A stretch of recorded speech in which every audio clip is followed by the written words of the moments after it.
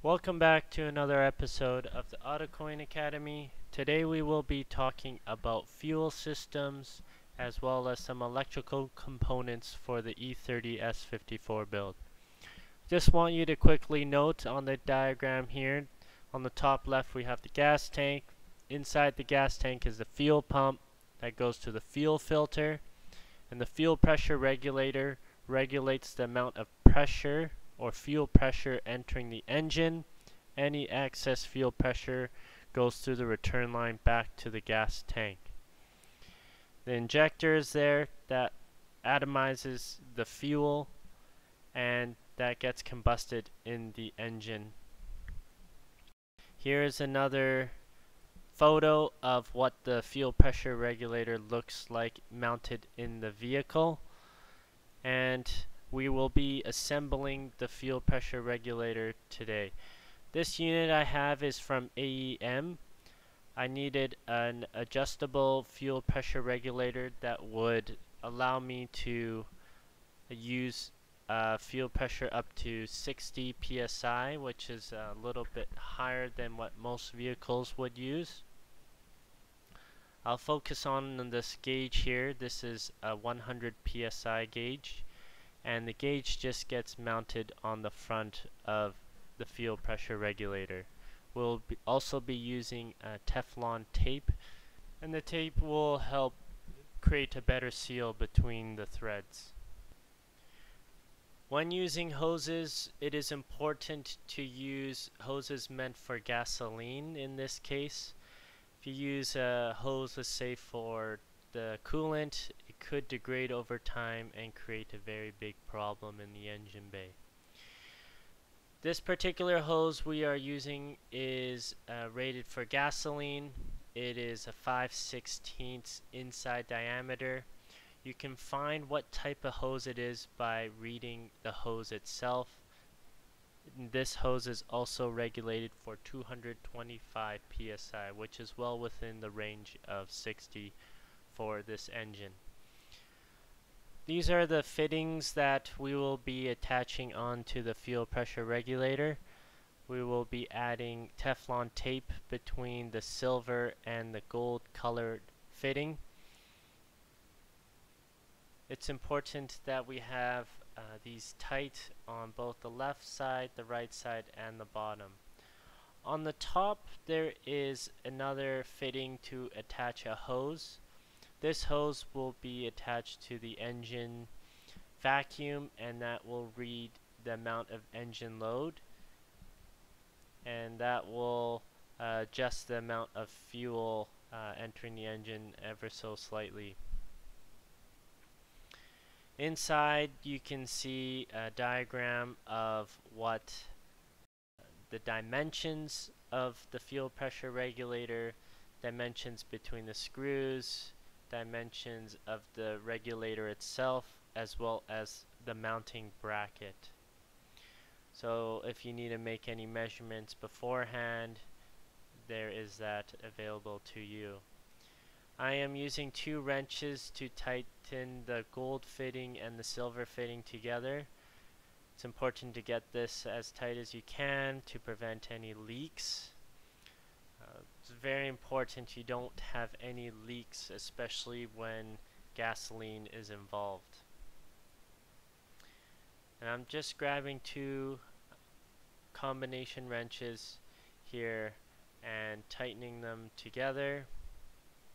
I apologize for having it off screen slightly, but you can see here this is what the fitting looks like with the Teflon tape. Notice that there's an O-ring between the silver fitting and the fuel pressure regulator.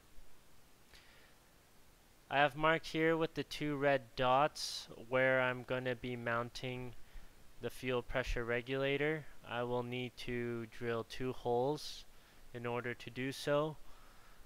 This is really the only place that I can mount it without having excessive length of hose.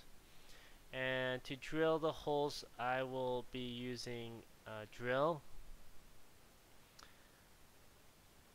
And when using an electric drill, important that all sources of fuel are far away from the drill itself.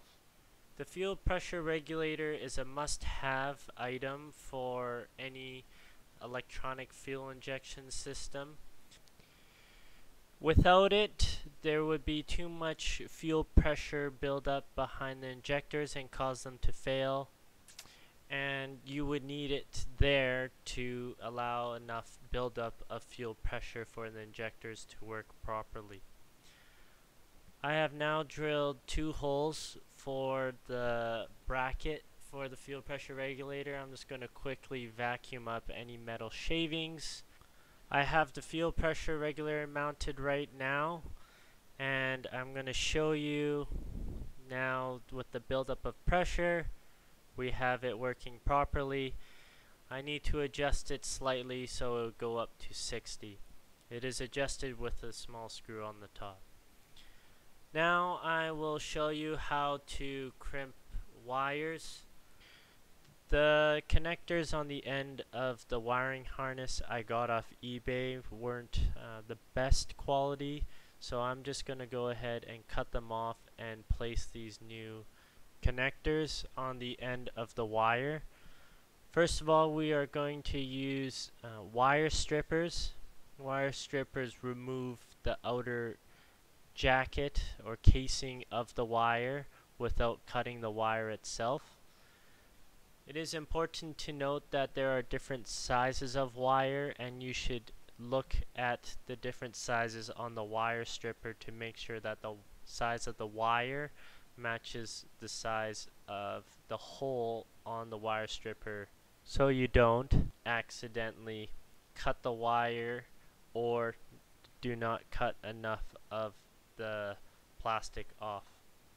I'm going to bunch the wires up together. I've not gotten into the habit of twisting the wires anymore. I just leave them straight.